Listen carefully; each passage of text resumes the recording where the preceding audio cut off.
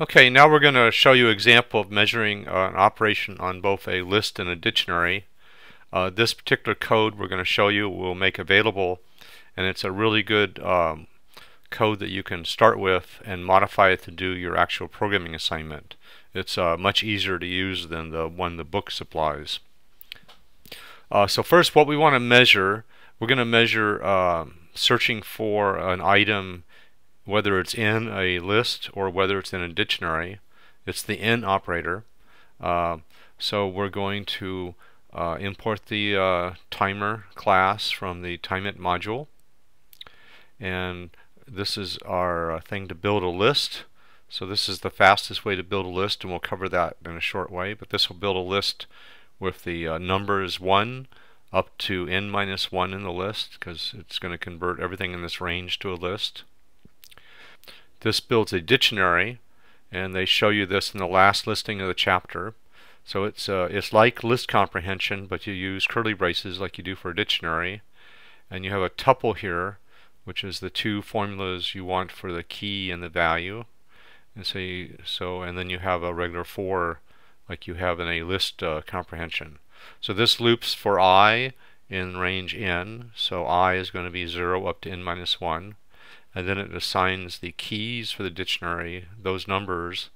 And for the data, I just set the data to the string of the number. So the first entry in the dictionary will be the number 0, and the key will be the string with the 0 in it. And the next one will be the number 1, and the value will be a string with the number 1 in it, and so on.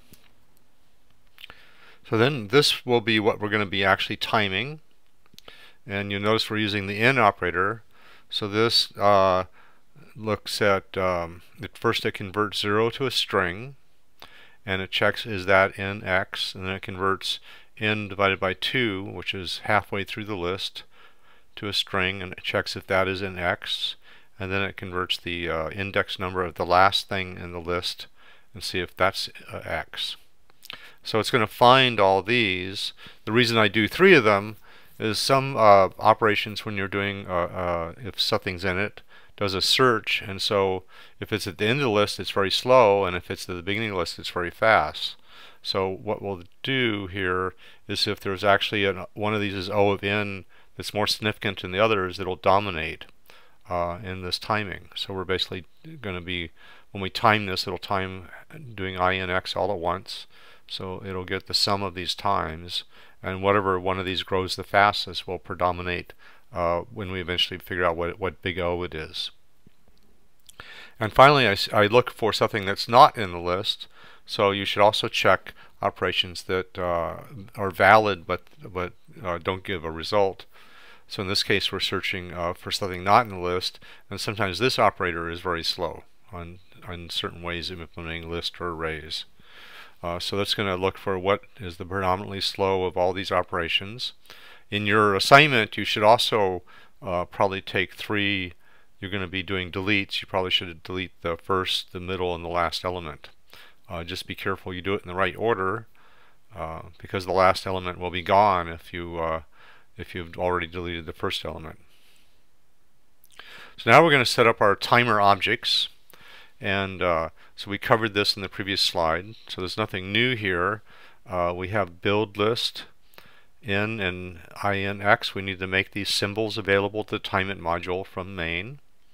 And then we have a second statement which says build the list and store it in x. And then the next thing, it builds a dictionary. So the only thing different here, it uses build dictionary, and it calls build dictionary to return a dictionary into x. Notice our thing for timing things, this works on either a dictionary or a list. So we're actually using the same method for both timings. And that's the polymorphic, this is a polymorphic function. It works on different types of data as long as it supports the n operator. Okay, now we're actually going to do the timing. Now you want to do this exactly the same way.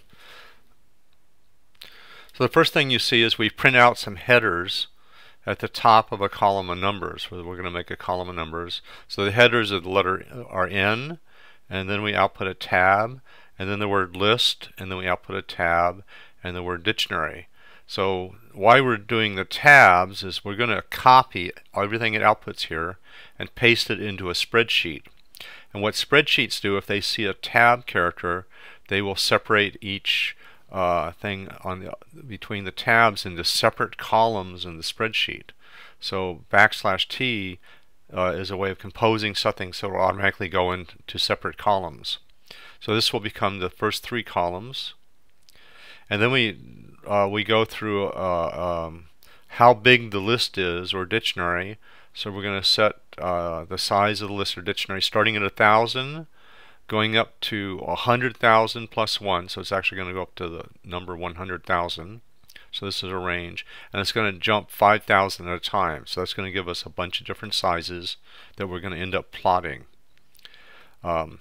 This is a little unusual, but you'll notice that our INX function, when it gets called in the timer, it passes at n, and n is one of the module variables, and so we need to set n equal to the size, so it copies the size for this for loop to the module variable n, so that when we do the time list repeat, it uses the right n.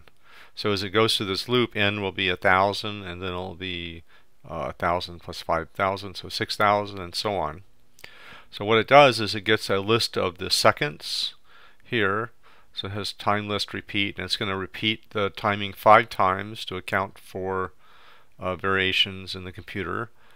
And it's going to do 5 sequences of calling this, so that'll average out variations. And what we want to do is get the minimum of those 5 times as representative of the best case timing. So we end up with 2 lists, one for the timings for list and the timings for dictionary. And then we print the minimum of each list. So that's going to be the best time.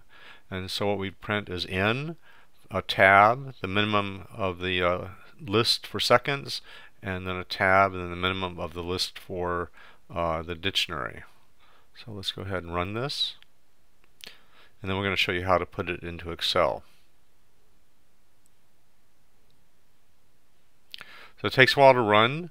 We just have raw numbers here, so we have 3 columns with tabs in between the columns. So I'm going to highlight everything up and include the n, and then I'm going to copy this, and then I'm going to switch over to Excel, and we have a blank spreadsheet. I'm just going to paste it, and you'll notice it uses the tabs to separate things in the columns. Give it a little time here. I'm on a Mac, so this is actually Excel 2011, but this will also work with Excel 2013. And so it inputs 3 columns of numbers. This is n, so it's got a label at the top. This is the times for the list. This is the times for the dictionary. You'll notice they're very small. Okay, and so we're going to leave it just like that because it has selected this range. And we're going to go to the Insert menu and say Insert a Chart. And I think this works the same in 2013. If it doesn't, you can look it up. And you get a choice of what kind of chart. And we want what's called a scatter chart. So you just click on Scatter. And you want this one that shows the little dots. You can also do this one, which has curves between it. But I'm going to do this one. And it actually does the plot. And you can resize this and move it around. And for the purposes of the assignment, you just want to put the data and the chart next to each other. And you'll see that it plotted the blue lines are the list. So it picked up the labels up here. The red lines are the dictionary. And if you look at this, you'll see the dictionary is very fast and it's constant. So as this is the size of the problem. As the size of the problem gets increasing, it doesn't cost any more to do the test of something's in a dictionary. But as the size of a list gets increasing, you have it increases the time it takes, and it's a straight line. So I'll leave you to figure out which one that is.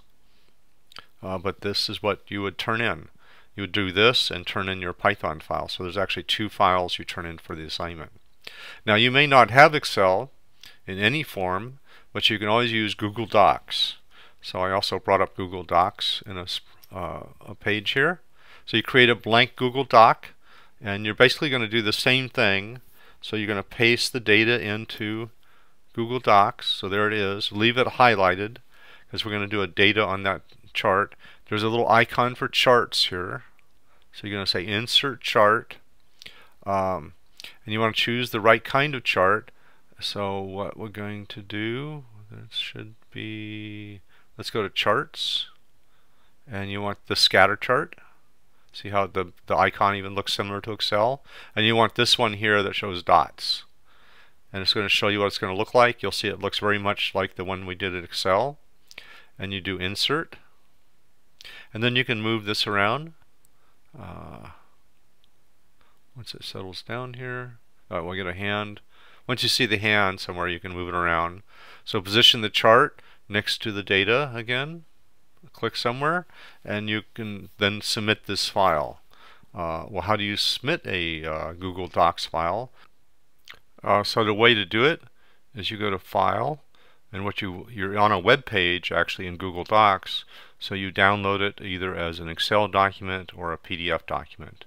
So I'm going to download it as a PDF document, and you just want the current sheet, and I think that's it. We'll just do export. It should download, and there it is. So let me open it up. So this is where it is in the Finder if you now want to upload it for your assignment. And so I'm going to open it on my Mac, and on your PC you would open it with Adobe Reader. And there it is. So you just submit that file as part of your homework. When you submit your homework, you're going to submit 2 files, this spreadsheet from either Excel or Google Docs, or if you have some other spreadsheet program, you're welcome to do that. But send me the file in PDF in that case, or something I can read like Excel. And then you're going to also upload the actual Python file that produces the data. That's it.